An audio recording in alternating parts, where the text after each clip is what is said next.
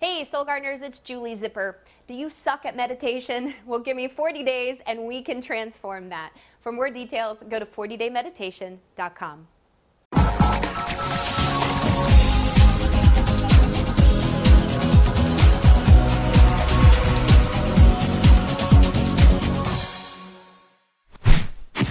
Hello, my Aquarian, and welcome now to Tuesday. Also, happy Lightcast Day, the most powerful day of the month to manifest intentions. Now, this one might be the shittiest Lightcast day of the year. I'm just going to say that very frankly. That's because it's happening all in your subconscious. In fact, yesterday, Uranus ruled the day.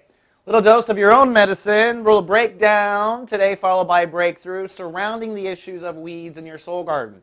These are your haunting fears, your bad habits, your self-sabotage behavior. We all have it. I just went through it myself.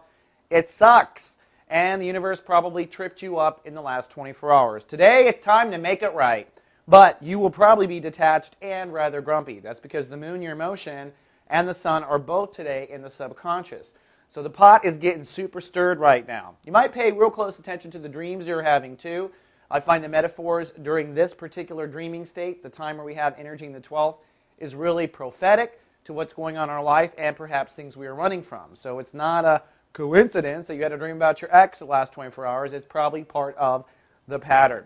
Nonetheless, this is the best day of the month to manifest and spiritually get out of this trap, okay?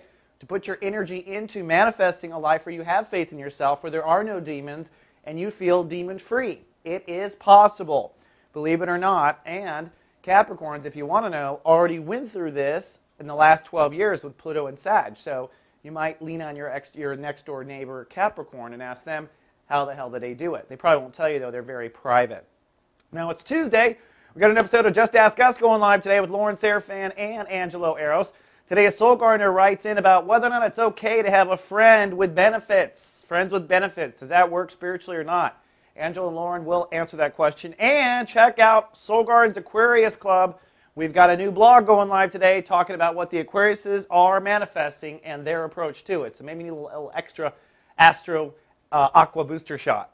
All right, Aqua, that's all I have for the Lightcast Day. Tomorrow, some good news with Venus. Until then, live, love, be.